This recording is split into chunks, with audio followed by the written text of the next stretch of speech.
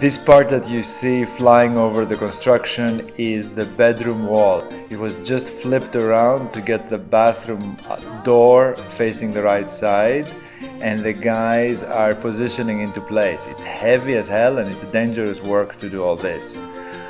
They have to position it exactly into place so that it fits with the guides both on the wall and on the floor. You see the guys up on the stairs picking it up, and they have it pretty well aligned as it's hanging from the crane and being lowered.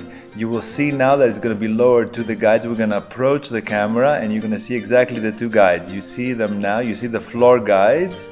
They're there, and you see the wall sliding down until it will click into place along the guides. There it goes. It's being lowered down, and it's about to click right into place, and it's done. We have the bedroom.